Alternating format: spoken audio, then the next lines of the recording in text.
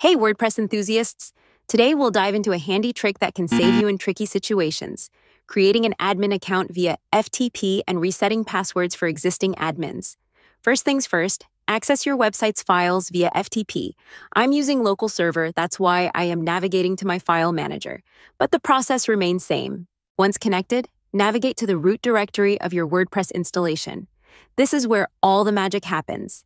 Then navigate to your active theme files and locate the functions.php file. We'll be adding our code snippet to the functions.php file.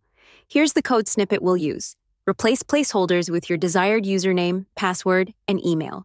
Let me set admin as username, 1234 as password, and admin at wpadminify.com as email.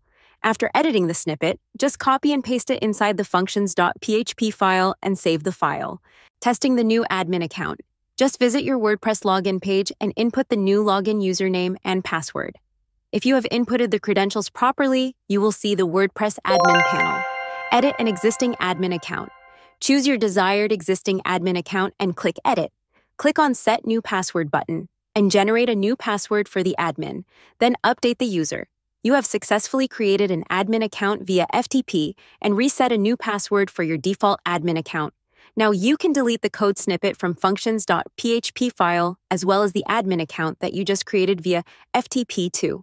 Feel free to explore WPadminify plugin, which include URL redirection module. With this feature, you can easily customize the default WordPress login URL and redirect users to specific admin page based on their user roles.